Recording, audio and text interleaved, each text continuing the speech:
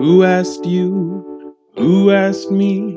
It's time we get down to the nitty gritty.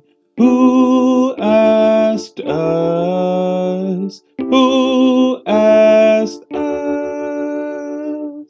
The unsolicited opinions of two romance authors. Hey guys, welcome back to our podcast, Who Asked Us? The Unsolicited Opinions of Two Romance Authors. I'm Jolene Navarro, and I'm on my last day of spring break. Boo. Oh no. And I'm Storm Navarro, and I am my sister's maid of honor. Yay! And this is actually our first podcast in like 3 or 4 weeks without one of the other kids. Oh yeah, they've always visited and They've been visiting, so they've been included in the podcast. So it's back to just you and me. yeah, last time it was Katrina and Mark, and we talked about dyslexia. Well, that was a really good conversation. Yeah, it was. This time, we're going to talk about pets and animals. Yes. In my upcoming book, there's a character called Big Mac, and he's a mixed shepherd that was injured in the line of duty. So he's a retired canine officer. That's cute. So he's with the hero, and he helps a lot in the story. So it got me to thinking about how many stories I write with animals, just organically, but also on covers. I mean, what's the joke about, the cat and the puppy videos, right? People are obsessed with cute cats, cute dogs, horses. There's this whole romance genre about girls and their horses. Katrina wants to leave the wedding at the end on horseback. She does. She wants to. She just popped that up to me this weekend. She's like, I think we should leave on horseback. I'm like, where are we going to keep the horses during the wedding? Right? And where are you going to go? Because we live out in the middle of nowhere. Okay, so her wedding, her and Mark, her fiance, want to have the wedding out here on my parents' property. Which we're super excited about, turning our property into a wedding venue. I mean, come on. I'm a romance writer. Turning my property into a wedding venue is so exciting. Right? And it's been really fun talking about it and having all the ideas everybody has and like what it's going to look like. But we're a little concerned about her 4 dogs. She's going to bring all the dogs, right? Yes. Are they going to be in the wedding? I don't know. I don't think so. Elvis used to live. He's my first grandbaby, I think. She found him in Rock Springs and brought him home. He's a little mix of small dogs. A terrier mix. Yeah. So he's little, and he's the old man now. He was a little puppy because he could fit in your hand when she brought him home. He has a little crooked eye when he stares at you. And then she's got, what's Cayenne? Cayenne? We have no idea what Cayenne is. He's some kind of hunting bird dog. Yeah, he looks like. It's very red, very sleek, like long pointy nose and a curly tail. Mm-hmm. He's got an interesting personality. And then there is Deacon and Bishop, they're big boys. They're brothers, and they're Labrador boxer. Yeah, she went to Ohio on a day trip to get them from actually my distant cousins that live in Ohio. Yeah, so that was kind of she was cool. Scared to tell you. I know, she's living on her own. She's got her own job, her own house, and it was a year ago. She didn't even tell me because she asked me to babysit Cayenne and Elvis, and I was like, okay, why? And she's like, oh, we're going on a trip, like a road trip. And I was like, okay. And on their way back, she finally texted me a picture of the 2 dogs. She's like, this is what we got. And I was like, oh my God. Yeah, Bishop is absolutely beautiful. They're big dogs. And Deacon, I think they took Deacon because he was one of the dogs that no one was going to take home. Yeah, he's kind of dorky looking. Like, he's a little he didn't get the right mix. Like Bishop got the right mix between the 2 parents, right? Yes. So he's this big, beautiful black dog. Yeah. And then his brother... It so just cute, though. I'm not too sure if mentally his brain got put in the right place either. Aww, he's sweet. He's a sweet dog, and he minds well. But oh my goodness, they're big. They're so cute. But so a lot of people love their animals, right? So Katrina's animals are her babies, and she has a cat also. Oh yeah, that they rescued. Whisper. Yeah, and they have a guinea pig that they rescued. Yeah, and then because guinea pigs are social animals, so they got another guinea pig. Oh, so they have 2 guinea pigs. Yes. Oh, okay. They did have bunnies. But the bunnies were more expensive. And they had made a room, like a whole room. He put this like elaborate little Yeah. setup for them, and to keep it clean and to keep everything. So they ended up, the bunnies found a new loving home. Yeah. And then, and they had a saltwater fish tank, which is a lot of maintenance. And I think his mom actually wanted it, so they gave it to his mom. Yeah. So yeah, they were always, it's like every time you go over there, like, what new animal do you have? Right. But she was that way growing up. Yes. She always wanted to. She'd save find the stray pets animal. or all of that kind of stuff. And there's a lot of people like that. I was thinking of my writer friends, like on social media. Terry has her puppies on social media, especially Oh my Charm. gosh. I love Her Charm. new puppy, She's Charm. so cute. Of course, we all knew Bliss, and then it was really Yes, sad I miss Bliss. when she had to say goodbye to Bliss. But Charm is adorable, and she's got Princess. And then there's Finn. He's kind of like the laid back guy that's always in the background, you know. He's like, I just want someone to love me. I'm fine. And then, Sasha had. Oh my gosh. Well, Sasha had her cat for the longest time. Oh yeah, Gerard. Gerard was like the overlord of their property, and Yeah, he was a good cat. And he had his like. I think at one point they were telling her that he needed his own Facebook page or his own Instagram page because he was really popular. And as pets do, it's a lesson in life that life doesn't go on forever. And she lost him. But her husband got her a new little puppy. Oh my goodness. So little crooked tooth. It's an underbite. She has an underbite.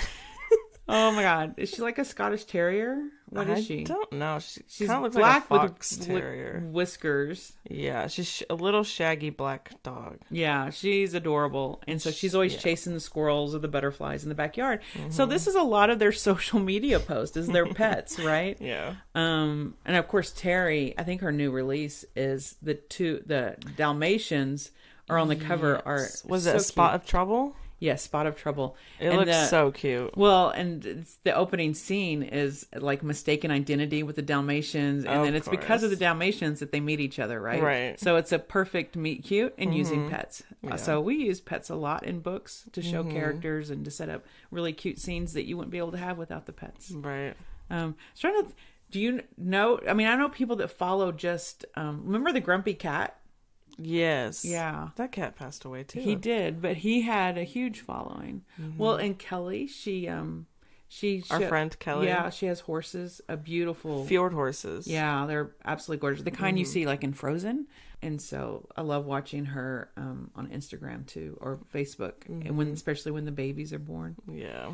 So we take that as authors. People just connect to animals, right? I agree. What's your favorite animal? Horses. Horses? I grew up with horses. I loved horses. So if you could only have one pet or one animal in your life, it would be a horse? Yes, but so I grew up with horses. We always had them. Actually, my first job was working in stables. That's cool. Yeah, so I put a lot of miles on horses that and did a little bit of training, and of course took care of the stables, which is not glorious or glamorous in any way.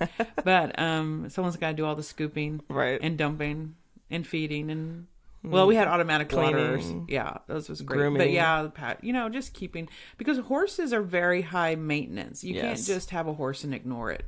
Actually, pets should not. I know, it's so sad when you see a dog that's just left in the backyard with no social, So horses are a big commitment because they're a big animal that need a lot of food and a lot of maintenance. Yeah. Their hoofs, their coats, all of this. So yeah, that was my first job. And of course we had them growing up. My mom had horses growing up. Right. So generations, my grandmother had horses growing up. Her father actually trained horses. Oh. So yeah, we have a long generation of horses. I mean, your dad used to go horseback riding together because he grew up on a ranch with horses. Dad had a horse. They had horses on the, between the two of us, he bought Tank. I had Sophia and he bought Tank. Oh. So that was in Houston. So that was, you had a stable area in Houston where we kept them. Cause of course you live in a suburb, you can't have the horse in the backyard. Right. So, we always had horses in our life, but when I had kids, I think my second one, we had, horses up until we moved here, and we have enough land, but it wasn't fenced in and it's not really good. It's rocky. It's super rocky. It's beautiful. It's like on a hillside. So lots of trees, but not conducive for horses. Not good. So we haven't had horses in our lives in over 20 years. And the kids keep us really busy. So keeping y'all fed and maintained and Yeah, we're high maintenance. high maintenance kids. I do remember there was a small spot of time where we had Bailey. Yeah, that was one of Mandy's horses. Yeah, we were just keeping Bailey for a little while. Yeah. And we'd ride Bailey a little bit. Yeah, but I grew up with horses, showed horses, trained horses. I love horses. I probably wouldn't go back to owning horses again unless I had property or stables that are conducive for having horses. Do you know that Tate and Bridger have never ridden a horse? They say that. I don't think that's true. I think it is. Well, Tate can't say it anymore. Him and Lissa went horseback riding. Oh, I didn't know that. Yeah. He saved that rare African bird that was following him at the YMCA. Do you remember that story? Yes. He was coming out of the YMCA and this white everyone bird. thought it was like a weird pigeon. Yeah, everyone else was like trying to avoid it, and Tate's like, something's not right here. He's like staring at it was like following him. He kind of looked like the handler. Tate did. Yeah, the Tate looked like, found out later, the Tate looks like the man who handles the bird. And so the bird kept on kind of following Tate. And then it flew at him and he was like, ah! Yeah, the bird was trying to communicate with him because the bird at this point was scared thirsty and he wasn't meant to live in the wild on his own. No, poor baby. And so Tate's like, this bird has to belong to someone. It's not a normal bird. Right.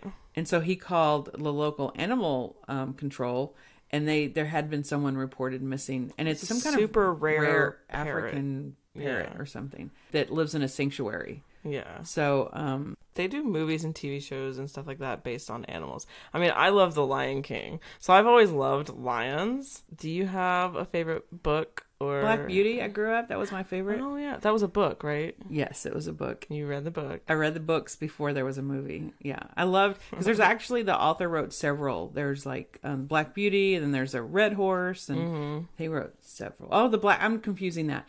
Black Beauty and Black Stallion are two different stories. I always get them confused. Okay. Yeah. The Black Stallion is the one that has like the red trotter and some other things. Black Beauty, really sad story about abuse of horses. Oh, I don't think I've ever seen it. Should I watch it? Black Stallion? Oh wait, which one are you talking about? Black Beauty? Yeah, I don't know what I'm talking about anymore. Which one is the story about? I get them confused. Uh-oh. The Black Stallion is the one that became a movie, I believe. Yes. I'm sure they have a movie about Black Beauty. My favorite horse movie is Spirited Away. No, oh my god, not Spirited Away. Everyone's gonna be so mad at me. That's a Ghibli Studios film. What I'm trying to say is Spirit, the horse movie. The wild. But I love that movie because that's a movie that Grandma showed me and Katrina. It's and a we beautiful always movie. watched it. It's an animation cartoon. Yeah. I'll really like Secretariat. That's based off the true story of the racehorse. So horses are amazing. Horses are beautiful creatures. They are. There's this fantasy about horses, right? That I think a lot of, especially young girls, have. I mean, I collected like model horses, and of course I also had real horses, but I know so many people that their childhood dream was to own a horse. Right. So horses come naturally in my stories because to me, animals are characters. They're not just little they have little personalities. Pieces. Right. I don't like it when an animal's just a prop piece to get a cute scene or something. Right. The character, the animal needs to be a well-developed character too. Yeah.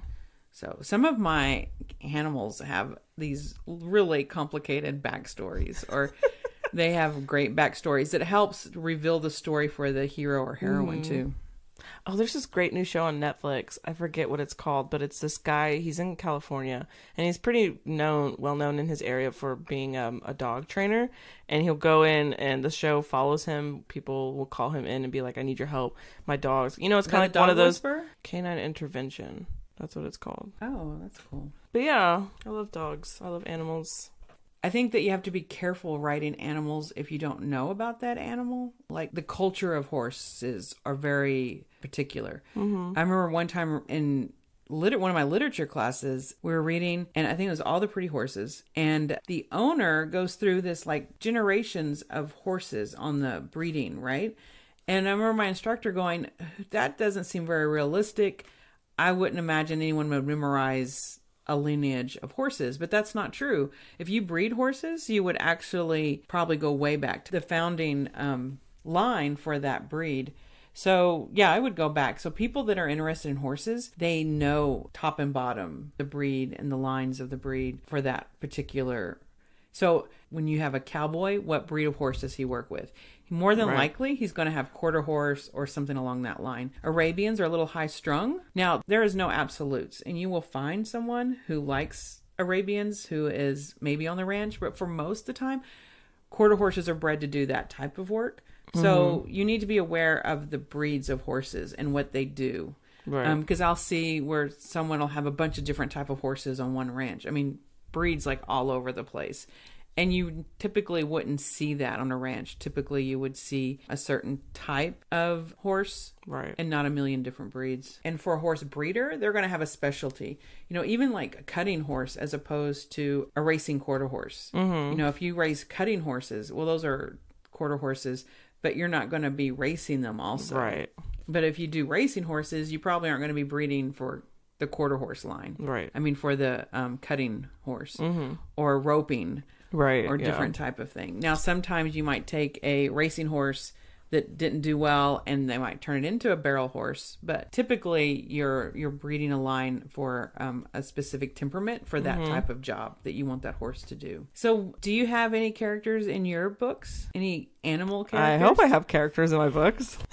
Do you have any animal characters in your books? In my paranormal romance, I have a little hedgehog named Buddy, and he's kind of like a anchor for the female character, the heroine. Authors can use animals to go deeper into the character, right? So I think that's one. There's several reasons that an author would use animals. Well, first of all, people love animals. Yep. And if you can put an animal on a cover, that can be a really good selling point. But if there's an animal on the cover, they need to be true to the animal in the book and not just use it for one scene and then forget about it, right? Like the little hedgehog. Does he go throughout the story? No. What happens to him? She eventually hands him off to one of the children because she meets these other Nephilim children that her friend Val, who's a fallen angel, takes care of. They're orphans. And it's kind of like that transition from her as a child and needing to be taken care of by her father. So you use the animal to transition her from like her own childhood to adulthood. Like, right. And she's handing it off to the next child who needs this animal. Yes. So as authors, we can use animals to bring people together. I think about Terry's book where the dogs are mistaken identity. So you can use animals to bring people together. I think the way that your hero or heroine treats animals can show. They talk about don't tell, but show, right? And you can use animals to show a lot. Right. I think about the opening scene I have in Texas Daddy. The heroine has had a lot of things in her life that has closed her off emotionally. She gave a child up for adoption when she was 17, and she hid it from her. She went to her great aunt and hid it from her father, right? Because she didn't want to disappoint her father. She lost her mother when she was young. So she has these series of things that keeps on closing her off where she feels guilty and she doesn't feel worthy. So she comes home because she was in the Navy, and then she does extreme sports. Well, she was in a car accident, so her knee is pretty much busted up. So she comes home because she can't do her job and she needs a place to recover. Well, when I first put the manuscript in, she's really closed off. And the hero has been in the books. He's a single dad that's very outgoing, very friendly, very personable. So when they first meet, my editor sent it back to me going, she is not likable. She is way too bitter or too hard. Right. She's too hard. So I was like, well, because you get to know her and you're going to know why she's hard, right? Right. So I had to keep her hard, but at the same time, how could I show her inner softness? Right. That this hardness is just a shell. Right. And so what I ended up doing is it's a rainy day, it's raining, and the thunderstorm lightning comes in, and the hero was on a horseback on the property riding fences. So he needs to go find shelter to get out of the lightning, right? So he's on his horseback. So he's actually, that was fun, riding through the rain on his horse, little adrenaline going on. And then he gets to like the old cabin with the little car, an open car shed place. And he puts the horse in there and he sees this weird thing going on. And it's a person with a bike and all hunched over in mud. And it's her. And she had been out pushing herself on the bike when the storm came in. And her brace and her knee got jammed up in the chain. So she's like, can't get the bike off of her. And she's got mud all over her. And he goes to help her. And of course, she doesn't like taking help. But he realizes inside this whole time she's been protecting a fawn, like a newborn fawn that she found. And at first he tells her, you're not supposed to pick up a fawn because mother deer will hide fawn and then like go away, but always come back. But she said that the mother wasn't coming back. And she couldn't leave this unprotected baby alone because the mother was dead. I can't remember exactly how I said that. So to me, this first of all showed her inner self, that she would put herself at risk to protect something weaker and smaller. Right. But it also started the groundwork on her guilt as a mother giving her child up when she was 17, which she's going to come around to realizing it was the right choice for her and the child and the family that adopted her son. But so I'm using this baby fawn to show all of this. I'm not telling you, I'm showing you, and I'm giving you a glimpse. And the hero, because the hero wouldn't have, if she would have been that completely hard shell, why would have he came back, talked to her, or what would make him interested in her at all? Right. So he gets to see in their first meeting this inside, past her hard shell, to this woman who would risk herself to save a baby deer. Right. That's really good. Right. So that's also a lesson. We're such good writers. That's also a lesson on showing versus telling. Right. Because a lot of people's like, how do you, and so it's not so much, I didn't tell you why she had a hard shell or all this, but I showed you through the baby deer. Right. So I think that animals can be a great source. Now, the baby deer, then I had to also be conscious of, we had this baby deer and I couldn't just forget it for the rest of the story. So she can't take care of the baby deer properly. And on the ranch, they have the equipment to take care of wild animals. So she has to go to the ranch. Well, she has to first give this baby deer away, just like she, so she has to give the baby deer to him and trust him with the baby deer. And then she does visit the baby deer at the ranch to make sure it's okay. So it's part of her healing also. And it keeps them coming together, and it gives them a connection, this little baby deer. I did that too with baby ocelots. That was in Texas Daddy. Baby ocelot. Do you remember that? That was the Texan's promise. And she's trying to save her ranch, and he comes in. He's a marine biologist, a foundation of coastal animals. Right, I remember that. Yeah, and the kids go missing because together, between the two of them, they have 5 kids. She's got 2 and he's got 3. Oh, wow. And his mother is babysitting all the kids. And they come home and they can't find the kids anywhere. They're supposed to be in the garden, but they snuck out. So there's this moment of panic about where the kids are. And of course that kind of puts them together. Or she wasn't with him, but she calls him and she's like, oh my gosh, he leaves the kids here at the ranch and they're missing. And they go on this trail between the 2 cabins and they find the kids. Together they find the kids, and the kids had been following these kittens, what they thought were kittens. But they were actually really rare ocelots. We have ocelots in Texas? Yes, we are. They're native to Texas. They're native to Texas, and they're really, and that's the fun part too, is to get to write something that isn't necessarily normal or commonplace.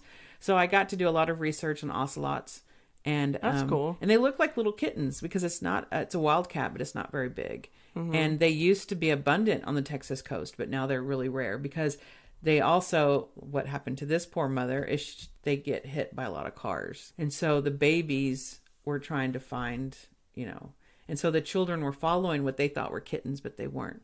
So that kind of gives the hero, because he's trying to get the ranch as a sanctuary, because on the coastline with the turtles and stuff, he's like, you've got ocelots on your property. So it's kind of like, and they're endangered. So she was kind of like, oh, you're using the ocelots against me? So that was fun. And it brought all their kids together. And it's a blended family story. Right. So the kids were kind of fighting for custody because they were like, we found them first. They're on our property. So the kids are fighting for custody for the kids, for the kittens. So that was kind of fun. So yeah, doing research, introducing education. That's kind of fun to get to educate people about it. I did another sanctuary story. And that's when, this is before the Tiger King thing came out. So I wrote this story about 6 or 7 years ago. And in that research, I found out that in Texas, we have, or maybe it's the United States, we have more tigers in captivity than there are in the wild. Now, is that privately owned or zoos? Yes, and that's not a good thing. No. That's privately owned, right? People are obsessed with owning tigers, and tigers are not meant to be in large groups. So in this book, they have to go and rescue a tiger. It's an older tiger and a baby cub from a house it's actually a drug bust. And they go in to do a drug bust and they find these wild animals. So she has to go out, and the hero has to go out and collect the animals to bring them back to the sanctuary where she tries to. And it's based on the sanctuary that's out here in Kendall County where people can't go look at the animals because it's a true sanctuary for the animals. Because as wild animals, they shouldn't have a lot of human interaction. Right. And so that's what they try to minimize. It's a large place, so they minimize human interaction with the wild animals. And that makes sense. Take them back to where they're supposed to be. So yeah, it's an opportunity to educate a little bit, do some research. That's the book. Terry's the one that helped me start that book because baby bats. Have you seen baby bats?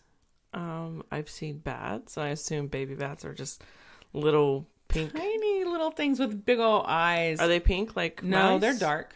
They're black, but or brown, and they are so cute. And you have a little bottle, and you bundle them up like a burrito. That's because so they like to be wrapped up.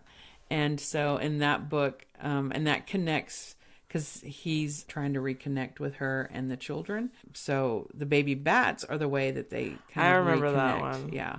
And also it's a plot point because the kids the twin girls are obsessed with the baby bats, right?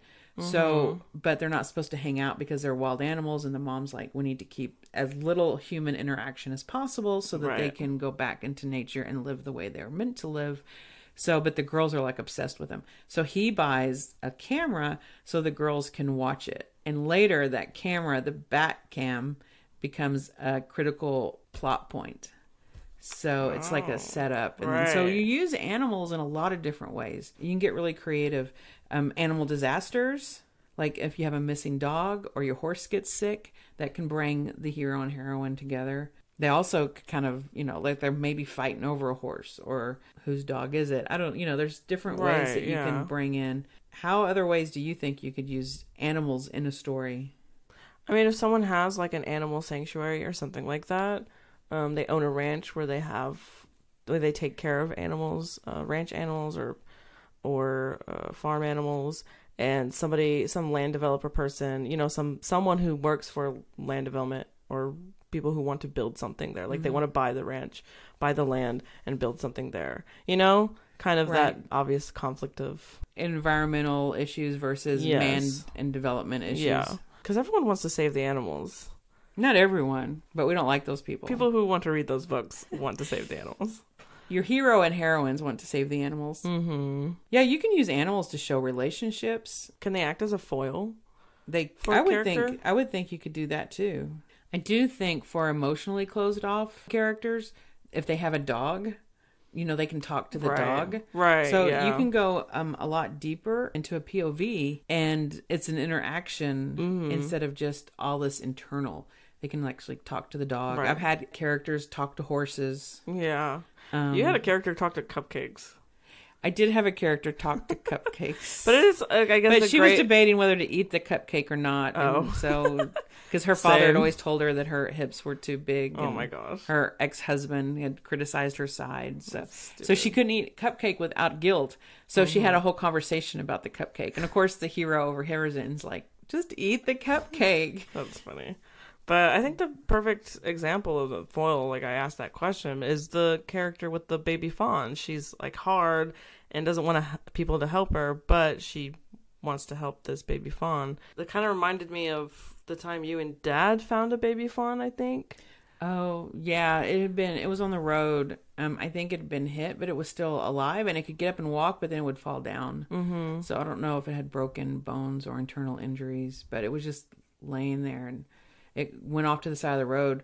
And if you can get close to it and it's not going to run away, something's wrong. Right. So what'd y'all do? We got a large, we had some large tubs here and we went back and put it in the tub and then we took it out to that Kendall County rescue area and let them decide if it needed, I don't know if he needed to be put down or if he could be rehabbed. We don't know. But we just didn't want to leave him there. Right.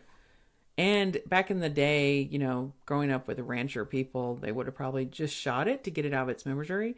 But me and your dad are not the kind of people that can just shoot a baby deer. Yeah. Without knowing for sure that it's got, something wrong with it. That's like great hero stuff. Like Dad, like picking up the baby fawn and like putting it in a blanket, putting it in the box. Yes. I think if your hero, like, you have a really hard, kind of rough, tortured hero, but they're really sweet with animals. Well, it's, like, I think, yeah, that can reveal a truth about a character. I mean, in my last book, The Unexpected...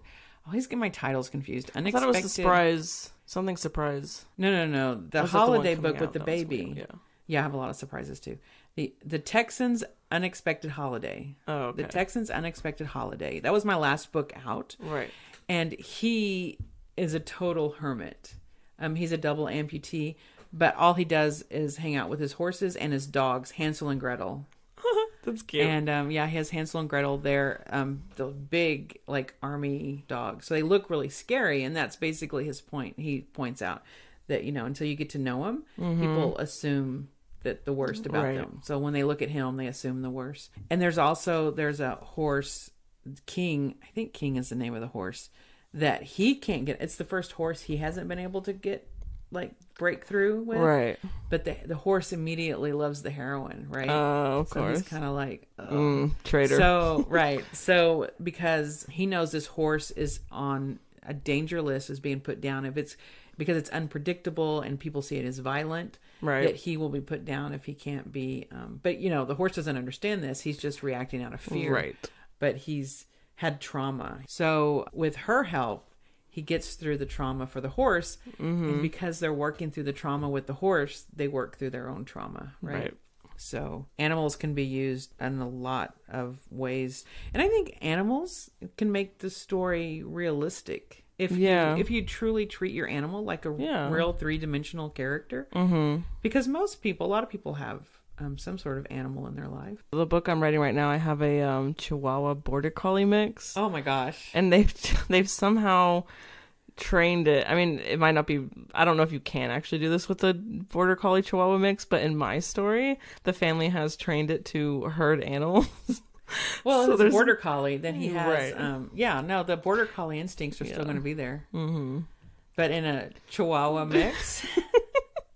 See, that's the part that the animals can bring humor to your story, right? Yeah. So animals can bring humor. They can bring you those good feels, like the reason we watch puppies and kitty cats in videos doing silly things. Right. Because, you know, we love watching a puppy romp around in some flowers.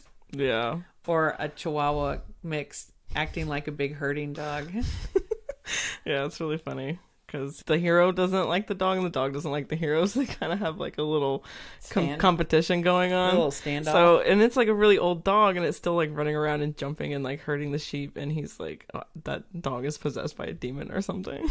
That's funny. Why do we put animals on the covers? Like, what does that do marketing wise? Well, I think it's the same thing that when you're flipping through Facebook and you see a puppy video and you stop and you watch it and you don't know who that puppy is, but you're like, oh, that's so sweet. Yeah. I mean, the same reason people love their animal post.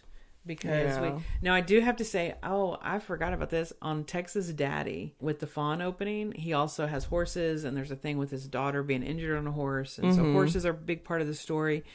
And he has a set of blue heelers that his daughter named, when she was little, named Beauty and Beast. Oh, right. And I sent him tons of pictures of blue heelers, or it might have been red heelers. I don't remember now if they were red or blue heelers. They look the same except different coloring pattern. And on the cover is the dad, the little girl, the horse, and a golden retriever. Oh no. And I was like, I told my editor, it's no, there's not a golden retriever on this ranch. I don't know where that dog came from, but I sent you lots of pictures of healers. But so the book went out. They don't have pictures of. So healers. It's a stray dog apparently roaming around on the ranch that made it to the cover. That's one reason I was so excited about golden this. Healer. Yeah, maybe, I don't know. That was weird. But I'm like, did they just randomly put like that? I mean, that's like, I think the golden retriever is like a really popular family dog. Yeah. And I mean, in that Air Bud, wasn't he a golden retriever? Oh yeah, he was. Yeah. So he's a really positive image for a dog. So I guess they went with that, which really offended my whole blue heeler community. They felt very slighted. Oh my gosh. Did they? I got tons of letters. Oh gosh. Imaginary letters from her imaginary friends. They're real. Well, Terry's cover is the cartoon style. Oh, her new book? And your Love Inspired covers, and like your cover with the guy that looks like Jensen Ackles and the German Shepherd is more realistic looking.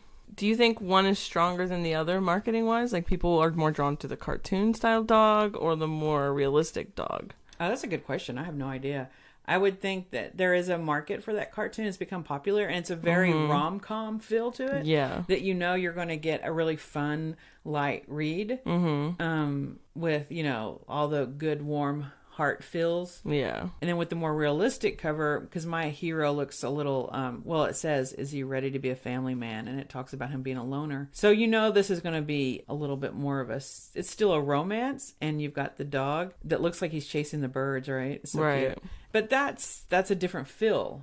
And so the reader gets different expectations for that. It'd be interesting to ask. So you don't want all the covers to look the same. No. I don't like it when they all start looking the same. There for a Right. while, you were seeing lots of cowboy hats on everyone. Yeah. It was like, I like a good cowboy story, but, you know, let's change it up a little bit. Yeah. Well, on Facebook, I went and posted a podcast question. I asked, what does having a pet or pets mean to you? And I have a bunch of my friends respond. A bunch? Now who has imaginary friends? A bunch. I have a bunch, okay? My friend Amelie, she said pets are like family. To me, a home isn't a home without an animal or two in it.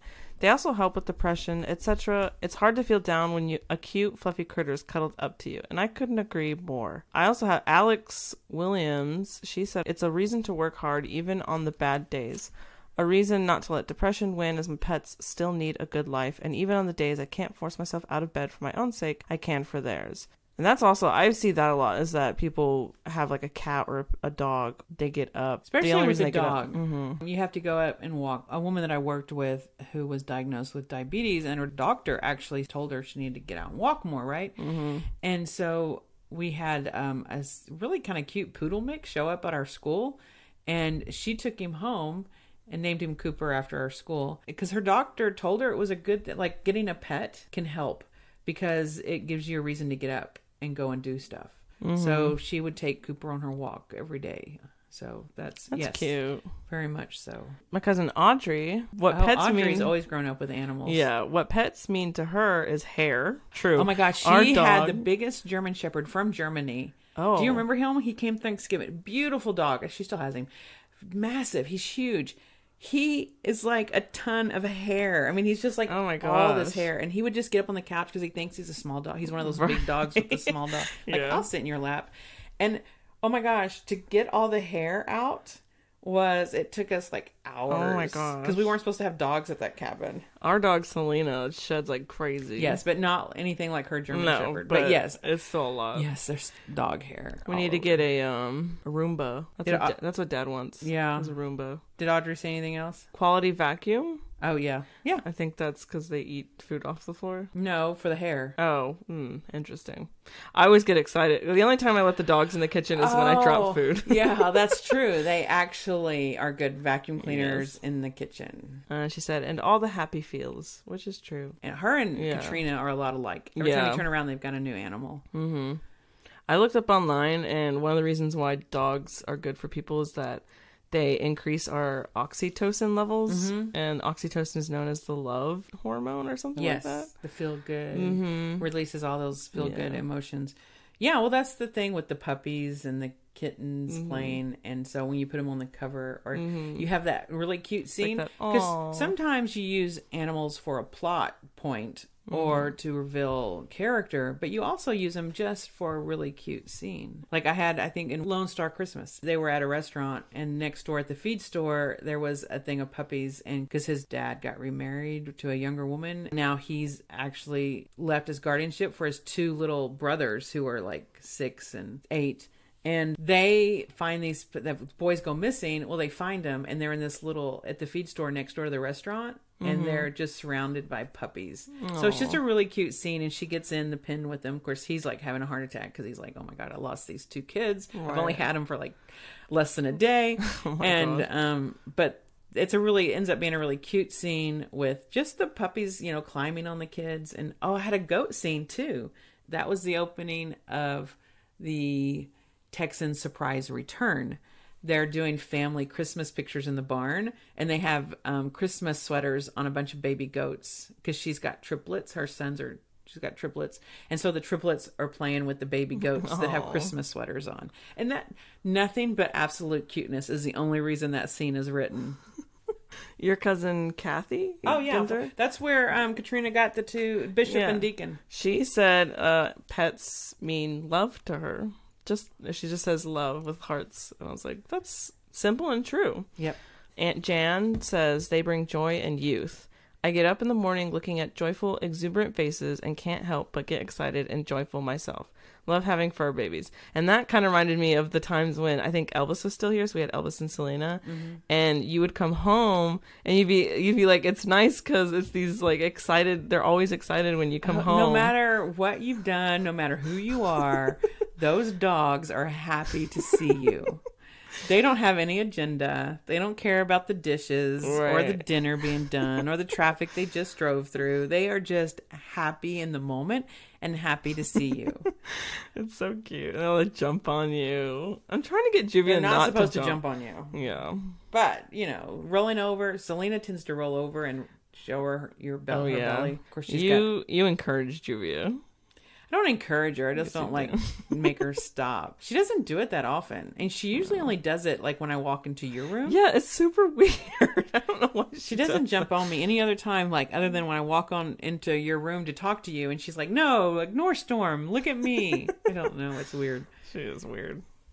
Kaya, my friend Kaya. I've known Kaya since kindergarten. And we've been best friends ever since. Next door neighbor, so I grew up with her basically. Yeah, they always had animals. They always had animals. She said pets mean life.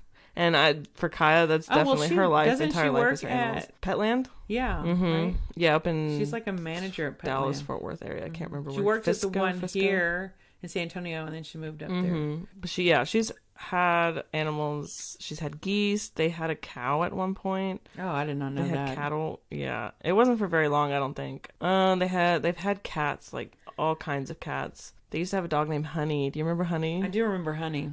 So yeah, they were always rescuing animals. Loretta Rodriguez said, Loretta. Pets mean everything. Love my fur babies. She's got a few too. She's got quite a few. I think she just got a new one. I think I just saw a new one on Facebook. See, we see the puppies. We're like, oh, look at the puppies. I know. It's so cute. I think Charlotte O'Mine mentioned that donkeys make great pets. Oh. And then I was like, they are companion animals. Yeah, they are companion animals. And I know, like, growing up in the hill country, that you would have donkeys out with sheep and goats. Because they will protect. Yeah. Right, against coyotes and bobcats and stuff.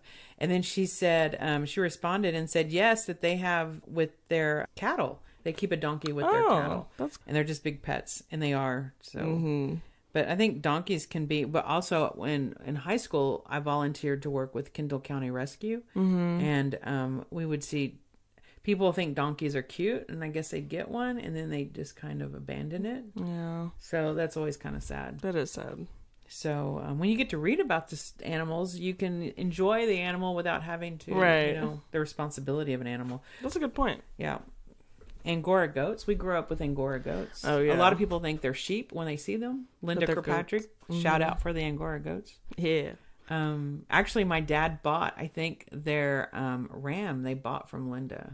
Oh, really? Yeah. Because I remember when I was younger going out and they had their place out in Lakey and they had big pens and they had this one giant. Angoras tend not to get too big, but they had one ram that was a buck. I think they call him buck with Angoras. He was so big.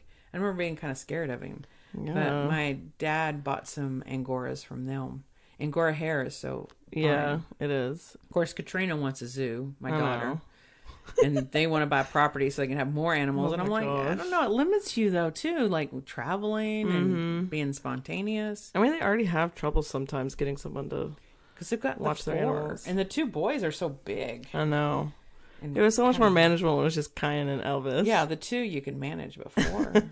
Eleanor has, she posts pictures of her parrot all the time. She has, oh my gosh, I saw that picture. It's so silly. It's so Parrots cute. have so much personality. They do. This one's a 17-year-old. You know what? I don't think I've ever written a story with a parrot. My mom had birds. My mom liked I remember birds. your mom had birds. I remember. Yeah. So maybe I should do a story. And you know what? I've always had cats growing up. She had parakeets, right? She had different type. Oh, okay. Yeah, she had parakeets a lot, but she also had a parrot once. And Eleanor has like 5 parrots. I don't know why birds kind of freak me out. Like whenever I'd go visit Kaya at Petland, and because Kaya loves the parrots, but I don't know why they freak me out. I guess they feel like they're gonna poop on me or something. Maybe it's a leftover from something else. Did you ever get attacked? In elementary school, a bird did poop on me, and I hated it. And then at the beach, do you remember at the beach when we would like put bread on our head, so the seagulls will come and eat it? Well, so scary. vaguely. That's stupid. Why would you do that? I don't understand. Do not put bread on your head. Seagulls are, I don't know. They're kind of scary. They get vicious. They do. And like, there's 2 of them, and all of a sudden, there's like millions. you can't see through the fog of seagulls. It's so scary. Yeah, I didn't set out to write animals in my books. Well, animals have always been part of your life, like you said, so right. I think it just ingrained. And I think, though, when you decide to put an animal in the book, you have to be conscientious that it's a character and treat it like a character. And I enjoy reading books that have really strong animal characters in them. Yeah, me too. Of course, do you want to read a book with weak characters? No. Kelly said something about that. Like there should ever be any. So to say that you're going to write a strong character implies that everyone else is writing weak characters. I don't know. Right. So, but a well-developed animal. If you're going to have an animal in the story, make sure that they're well-developed, and they can add a lot to it. They can give your hero and heroine so many things to do, and reveal things. You can use them for showing, not telling. They just warm and cuddly. They can bring humor. They can bring emotional. In The Secret, not The Secret, the Texan's Unexpected Return, he had an amnesia and everyone thought he was dead, right? And he comes back. And the dog that he gave her when they were little, well, not little, they were teenagers, he couldn't keep the dog because his dad was super abusive, and his dad they found this puppy, and he gave it to the heroine. They were friends at the time, and he told her that the dog would protect her. Well, so they had the dog through their marriage, her growing up, and through their marriage, and when he comes home, the dog is like super old, but it's like she stayed alive long enough to protect the family. Aww. So when he comes to the house for the first time since they all thought he was dead, the dog comes out, and it's like really emotional scene. You've seen them. You've seen the return of the soldiers and their dogs. So it was kind of like this, and because they had the triplets, and so the dog is like protector, and now that he's home, the dog can rest finally. So I think dogs can add a lot of emotional stuff that maybe a character can't safely show, but through the dog, that emotion can be expressed. Whether it's the adult character or a child that's faced trauma in a story. Yeah. Animals in real life can be very therapeutic, and in your stories, you can use them that way too, where they can go deeper into emotions and create scenes that you couldn't have without them. Right. So we need dogs. We need cats. We need horses. We need parrots. We need fur babies. Goats. Fur babies. Fur babies. All the fur babies. All the fur babies. What about fish? Scale babies. Water babies. Water babies. Oh, yeah, because it's reptiles. People like snakes. Oh, lizards. Oh, one of my favorite books that Belle Calhoun wrote. Well, she has a lot of favorites for me, but the heroine's in a wheelchair, but the hero's pet is a lizard. Oh, so that's really cool. It's like, I don't think I'd seen a lizard before as a pet. Didn't Terry have a book with reindeer in it? I mean, they were. Oh yeah, this is the one that got made into a movie. Yes, but that reindeer was always causing. He was getting out all the time. So cute. I used to know his name. Oh, the book was called Sleigh Bell Sweethearts. Yes, and the movie was called Northern Lights of Christmas. Oh, yeah, that's it. So the book was Sleigh Bell Sweethearts. A super cute book. And her reindeer were very, very realistic. She did a good job with it. And part of it is the heroine inherited this reindeer farm, and she was going to sell it. But the people that were going to buy it were going to turn the reindeer into like hot dogs or something. And so she could not sell it because she wanted to protect the reindeer, right? In the movie, I think they didn't like the whole idea of reindeer being turned into hot dogs, so they made it. I think they did cutting down the trees. More family friendly. Yeah. So the book is called Sleigh Bell Sweethearts. Sleigh Bell Sweethearts. And the movie is called Northern Lights of Christmas. Yes, with the reindeer. So it's read the book or see the movie. It's really cute. They actually, in the movie, after they had 4 reindeer there, and someone's like, we need more reindeer. And they found out how much it was to rent the reindeer. Oh, gosh. So they're like, nope, 4's good. No herd. So the herd was off behind the trees or somewhere. That's funny. But yeah, so reindeer is another animal. So yeah, we have all the different animals that bring a lot of richness to our stories. Authors are wise to look at our furry friends to create deeper, more involved emotional stories. The quote for today to end our episode is from Jane Goodall, because she studied chimpanzees and apes. So I thought it'd be, pretty fitting to get a quote from her. And I picked, "You cannot get through a single day without having an impact on the world around you. What you do makes a difference, and you have to decide what kind of difference you want to make." I thought that was a good quote. That's actually really true. And so, and how you treat animals impacts the world also. Yep. Go out there and make a positive impact, people. Please and thank you. Thanks for listening to our podcast. We'll talk to you guys next time. Bye. Why do you say bye like that? Bye. Goodbye, fellow humans. I'm just wondering why you say bye like that. Farewell. Good day.